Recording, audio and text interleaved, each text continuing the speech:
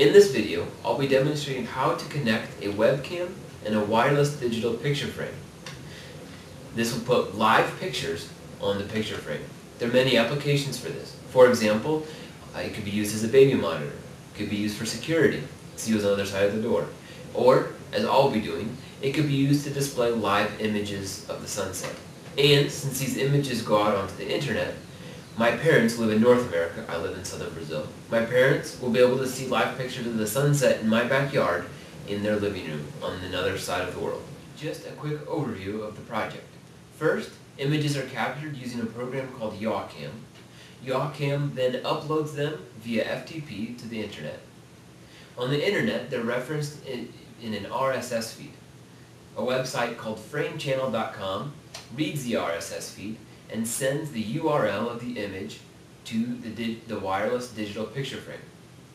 Then, the frame downloads the image and displays. My digital picture frame is the DSM 210 by D-Link.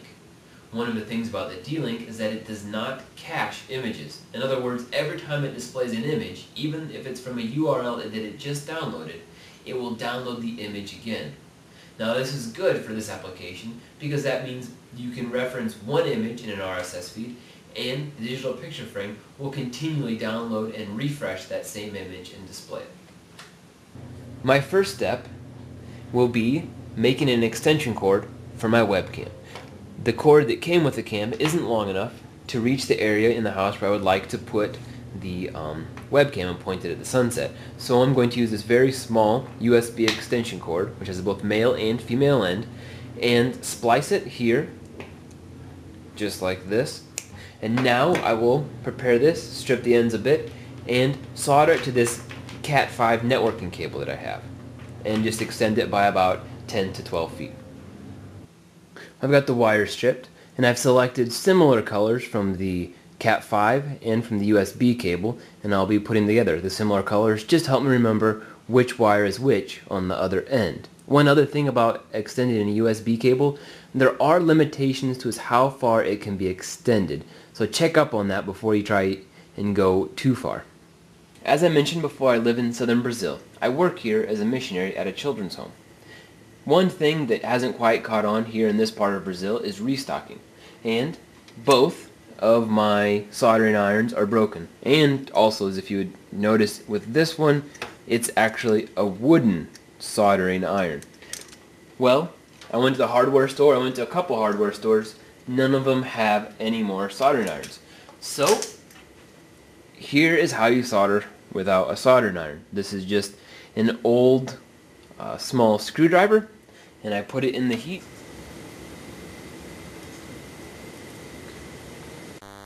Okay, now that the hardware is set up, we just need to configure the software.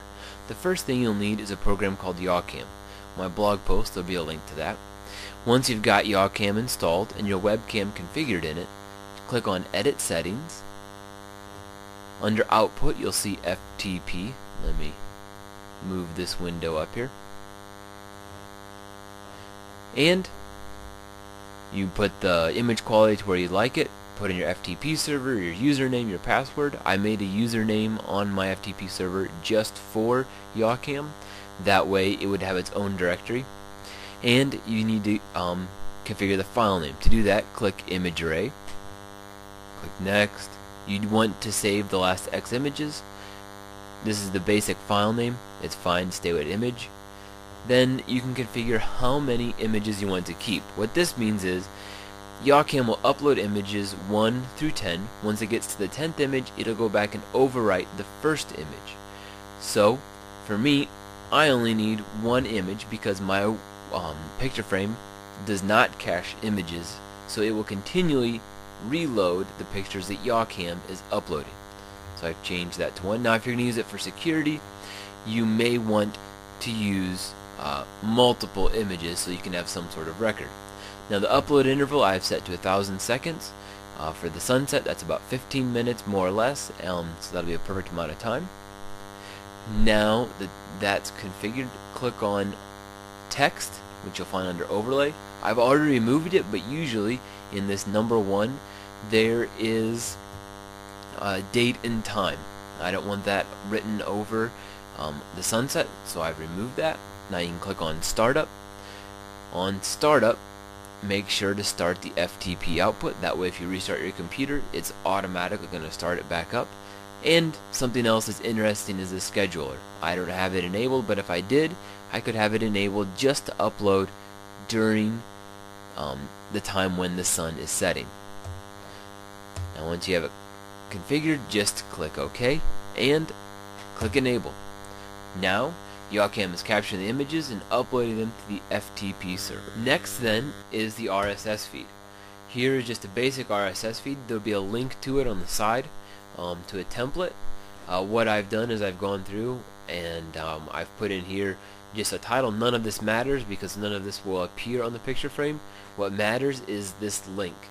It's the link to the image, and then because it's a little bit different than your regular newsfeed RSS feed, it has media, content, and again a link to the image and yet another link to the image. This is the thumbnail. Again, this won't be used.